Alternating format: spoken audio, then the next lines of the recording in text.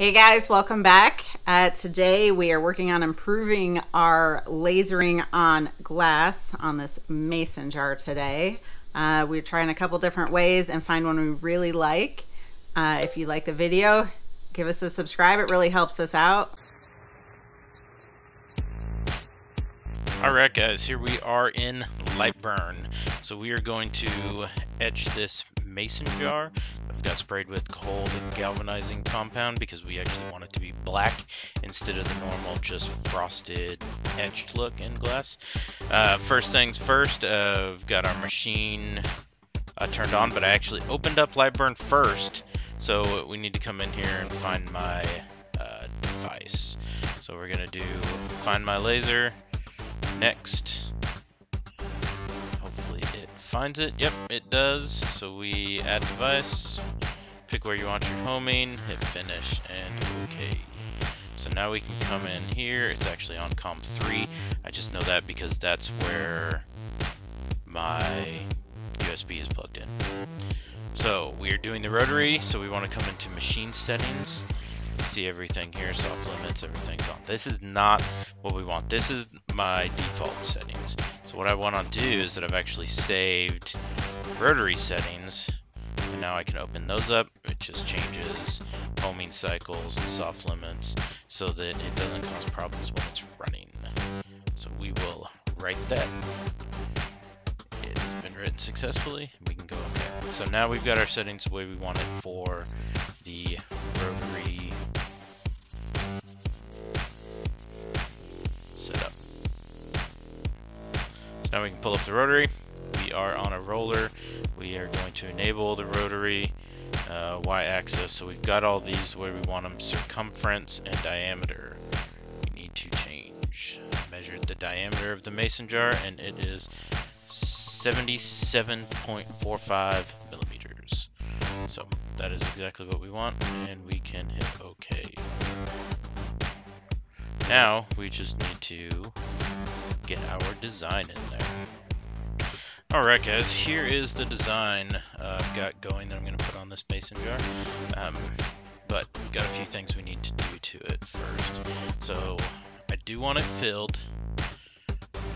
Air assist will be on. Want it to go quite this fast. We're going to do about 1500. 60% is actually perfect. And lines per inch. Good, I like that. I like higher lines per inch. We will hit OK. So we also need to turn this 90 degrees because it will be cutting sideways. We're actually going to go 90 negative so that it is this way. And then the last thing we need to do before taking it out to the machine is that we're actually going to mirror it horizontally, vertically, right? Because the rotary does everything backwards. So this is exactly how we want it to be done. We can come in here, we can preview it, we can hit play.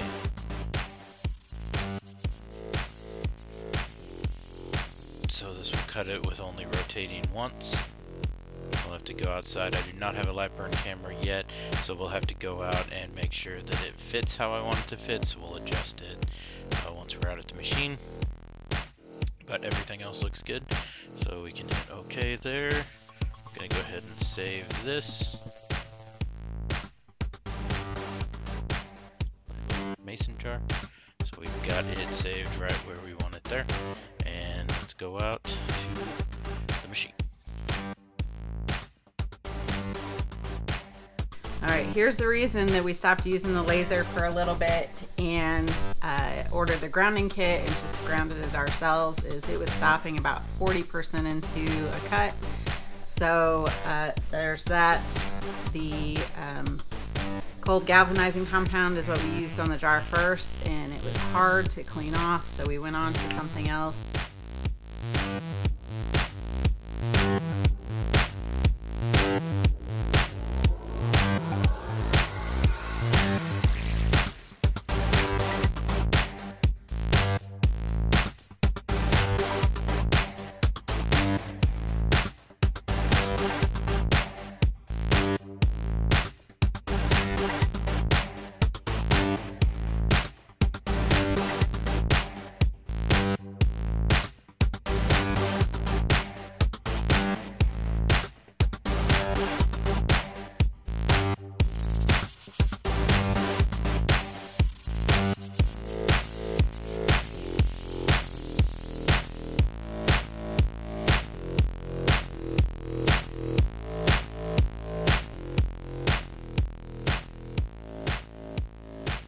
We tried the wet blue shop towel. Didn't have much luck with that either.